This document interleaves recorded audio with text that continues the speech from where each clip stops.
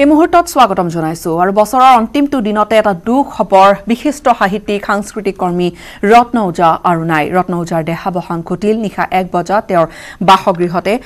বাসগৃহতে বৰ্তমান তেওঁৰ নচৰ দেহ ৰখা হৈছে য'ত অগণন গুণমুগ্ধই এতিয়া ভিৰ কৰিছেহি তেওঁলৈ শেষবাৰৰ বাবে শ্ৰদ্ধা নিবেদন কৰিবলৈ শ্ৰদ্ধাঞ্জলি অৰ্পণ কৰিবলৈ মহানগৰীৰ এখন ব্যক্তিগত হাস্পতাললৈ নিয়া হৈছিল কিন্তু তেওঁ জীৱন যুদ্ধৰ সামৰণি মাৰিলে জীৱন যুদ্ধত হাৰ মানিলে 89 বছৰ বয়সত শেষ নিশ্বাস ত্যাগ কৰিছে ৰত্ন ওজাই দীৰ্ঘদিনৰে পৰা অসুস্থ হৈ আছিল ৰত্ন ওজা অসুস্থ দেহাৰে জাতি ৰক্ষাৰ বাবে কৰি গৈছিল সংগ্ৰাম শেহতীয়াকৈ লতাশিল চানমাৰীৰ যি নাগৰিকত্ব সংশোধনী আইন বিৰোধী প্ৰতিবাদী কাৰ্যসূচী তাত হুইলচেয়াৰতে আহি ভাগ লৈছিল সি ৰত্ন ওজাই সেয়া 2005 চনৰ কথা যেতিয়া নটসূৰ্য ফণী শৰ্মা বঁটা লাভ কৰিছিল ৰত্ন ওজাই লগতে ভূপেন হাজৰিকা বঁটাৰেও সন্মানিত হৈছিল ৰত্ন ওজা 1971 চনত থিয়েটাৰৰ সৈতে জড়িত হৈ পৰিছিল বিশিষ্ট সাহিত্যিকগৰাকী নাট্য আন্দোলনৰ অগ্ৰণী আছিল ৰত্ন ওজা তেওঁ 100খনতকৈও অধিক নাট পৰিচালনা কৰিছে আৰু 100খনতকৈও নাট পৰিচালনাৰে তেওঁ এক প্ৰকাৰ তেওঁ এক ধাৰাৰ সৃষ্টি কৰিছিল গহ্বৰ নাট্যগোষ্ঠীৰ জৰিয়তে সৃষ্টিৰ পথাৰত কঠীয়া সিঁচা ৰত্ন ওজাই গহ্বৰ উৰ্বৰ কবৰ এইকেইখন তেওঁৰ বিখ্যাত নাটকেৰে দৰ্শকৰ মন মোহি নিছিল ৰাইজৰ মন মোহি নিছিল নামঘৰ নামৰ যি তথ্যচিত্ৰখন আছে সেইখনৰ পৰিচালনা আৰু প্ৰযোজনা আছিল ৰত্ন ওজাৰে ভূপেন হাজৰিকা সাংস্কৃতিক ন্যাসৰ উপাধ্যক্ষ হিচাপে তেওঁ দায়িত্বভাৰ চম্ভালিছিল ইয়াৰ লগতে শ্ৰীমন্ত শংকৰদেৱ কলাক্ষেত্ৰৰ প্ৰাক্তন উপাধ্যক্ষও আছিল তেওঁ শ্ৰীমন্ত কলাক্ষেত্ৰত যি অৰিহণা আছে তেওঁৰ সেয়া সকলোৱে আজিৰ দিনটোত স্মৰণ কৰিছে ৰত্ন ওজাই তাত এটা সময়ত উপাধ্যক্ষ হিচাপে দায়িত্ব চম্ভালিছিল 1931 চনৰ কথা 5 ডিচেম্বৰত বৰপেটাত জন্ম লাভ কৰা ৰত্ন ওজাই পৰৱৰ্তী সময়ছোৱাত কটন কলেজৰ পৰা স্নাতক ডিগ্ৰী লাভ কৰিছিল সাংবাদিক হিচাপে অসমীয়া দৈনিক কাকত শান্তিদূতত তেওঁ কৰ্মজীৱনৰ পাতনি মেলে 1955 চনৰ পৰা 2 বছৰ উপসম্পাদক হৈ থাকে শিক্ষক হিচাপেও আচলতে কৰ্মৰত আছিল ৰত্ন ওজা আৰু বিশেষকৈ যদি শিক্ষকতাৰ বিষয়টো তেওঁ উল্লেখ কৰোঁ বৰপেটা চৰকাৰী উচ্চ বিদ্যালয়ত শিক্ষকতা কৰিছিল বৰপেটাৰ জুৰৰাম ছোৱালী উচ্চ বিদ্যালয়তো তেওঁ শিক্ষকতা কৰিছিল বৰপেটাত তেওঁ শিক্ষকতা কৰিছিল আৰু তাৰ সমান্তৰালকৈ 1971ৰ পৰা তেওঁ যি নাট্য আন্দোলন তাত এক অগ্ৰণী ভূমিকা লৈছিলকৈ NFRৰ প্ৰবৰ সাংবাদিক আছিল ৰত্ন ওজা গুৱাহাটী দূৰদৰ্শনৰ বাতৰি সম্পাদকো আছিল তেওঁ শ্ৰীমন্ত শংকৰদেৱ কলাক্ষেত্ৰৰ বিশেষ প্ৰাধিকাৰী আছিল ৰত্ন ওজা আৰু ইফালে ইংৰাজী দৈনিক নিউজ ষ্টাৰৰ CEO আছিল ৰত্ন ওজা সাদিনীয়া বাতৰিৰ সহযোগী সম্পাদক হিচাপে আছিল তেওঁ অভিনেতা গায়ক নাট্যশিল্পী নাট্যকাৰ গীতিকাৰ সংলাপ লেখক একেধাৰে ইয়াতাইকেইটা দিশত তেওঁৰ যি দখল আছিল সেয়া আজি তেওঁ নোহোৱা হৈ যোৱাৰ মুহূৰ্তত সকলোৱে স্মৰণ কৰিছে তেওঁৰ সেই বৰমণিৰ কথা হয়তো কোনেও এই মুহূৰ্তত পুনৰবাৰ ক'বলৈ প্ৰয়োজন নাই 7 বছৰ বয়সতে যাত্ৰাত চকৰা নাচ নাচিছিল যাত্ৰাত তেওঁৰ আৰম্ভ হৈছিল নিজৰ এই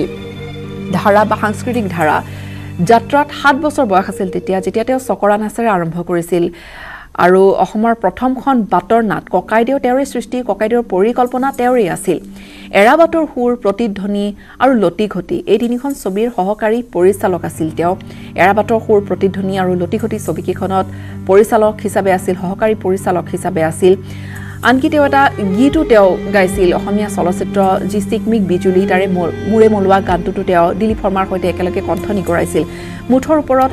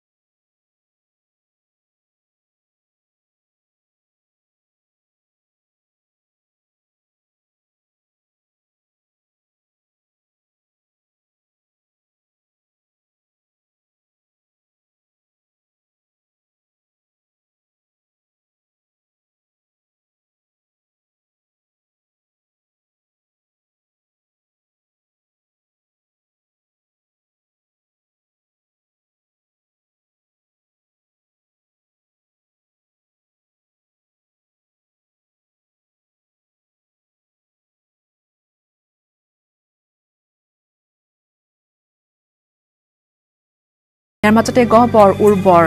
কবৰ আদি তেওঁৰ বিখ্যাত সৃষ্টি বা বিখ্যাত নাটকেৰে সকলোৰে মন মোহিছিল এটা বিশেষ তেওঁ সাপ এটা এৰি থৈ গৈছে নামঘৰ নামৰ যি তথ্যচিত্ৰখন আছে তাৰ পৰিচালনা কৰিছিল আৰু প্ৰযোজনা কৰিছিল ৰত্ন ওঝাই 1931 চনত তেওঁৰ জন্ম বৰপেটাত 5 ডিচেম্বৰৰ দিনটোত জন্ম লাভ কৰিছিল তাৰ পিছত কটন কলেজত তেওঁ অধ্যয়ন কৰিছিল স্নাতক ডিগ্ৰী লাভ কৰিছিল কটনৰ পৰা পৰৱৰ্তী সময়ত তেওঁ শিক্ষকতা কৰিছিল শিক্ষকতা কৰা সময়খিনিত বৰপেটা চৰকাৰী উচ্চ বিদ্যালয়ত শিক্ষকতা কৰিছিল বৰপেটাৰ জুৰাৰাম ছোৱালী উচ্চ বিদ্যালয়তো তেওঁ শিক্ষকতা কৰিছিল 1955 চনৰ কথা যেতিয়া তেওঁ 2 বছৰ উপসম্পাদক হিচাপে আছিল শান্তিদূত নামৰ কাকতখনৰ অসমীয়া দৈনিক কাকত শান্তিদূতত তেওঁ আসলতে কৰ্মজীৱনৰ পাতনি মেলে আৰু তাত উপসম্পাদক হিচাপে থাকে বঙাইগাঁওতো তেওঁ পিয়াৰৰ দায়িত্বত আছিল গুৱাহাটী দূৰদৰ্শনৰ বাতৰি সম্পাদক আছিল শংকৰদেৱ কলাক্ষেত্ৰৰ বিশেষ প্ৰাধিকাৰী আছিল পিছলৈ উপাধ্যক্ষ হৈ গৈ মুঠৰ ওপৰত তেওঁৰ এটা এনে অৱদান বিভিন্ন ক্ষেত্ৰত তেওঁ যি অৱদান সেইখিনি কোনেও নুই কৰিব নোৱাৰে বা সেইখিনি আজিৰ দিনটোত সকলোৱে কৰিছে আৰু বিশেষকৈ এটি যদি বিশেষ গীতৰ কথা আমি কওঁ মোৰে মলুৱাই গীতটো তেওঁ চিকমিক বিজুলীৰ এই অসমীয়া ছবিখনৰ এই গীতটো তেওঁ কণ্ঠনি কৰাইছিল দিলীপ শৰ্মাৰ সৈতে একেলগে এই গীতটি অকণমান আগবঢ়াম আমি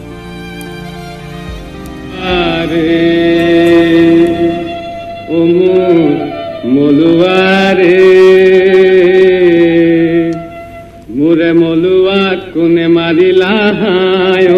হায় মোর মলুয়া রে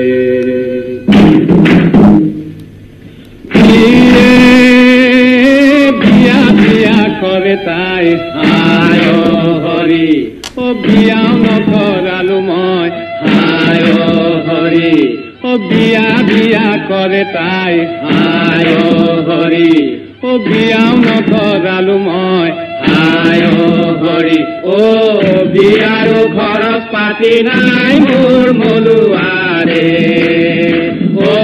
বিয়াৰো খৰচ পাতি নাই মোৰ মলুৱাৰে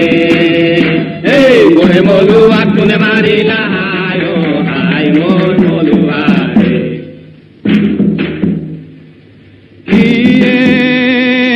ঘৰ ঘৰ কৰে তাই হায় হৰি ঘৰ নাসাজিলো মই হায় হৰি ঘৰ ঘৰ কৰে তাই হায় হৰি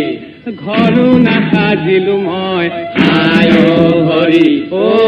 ঘৰ সাজিবৰ নাই মাটি মোৰ মলুৱাৰে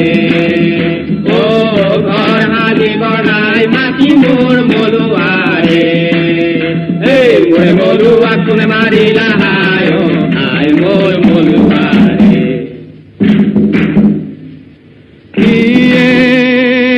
ইউৰু ইউৰু কৰে তাই হায় হৰি উড়ান জাহাজ গোতে পাওঁ হায় হৰি উৰু ইউৰু কৰে তাই হায় হৰি উড়ান জাহাজ গোতে পাওঁ হায় হৰি ও উৰি গলে কাৰ মুখ চাবা মোৰ মলুৱাৰে ও উৰি গলে কাৰ মুখ চাবা আৰু সম্ভৱতঃ তেওঁৰ আজি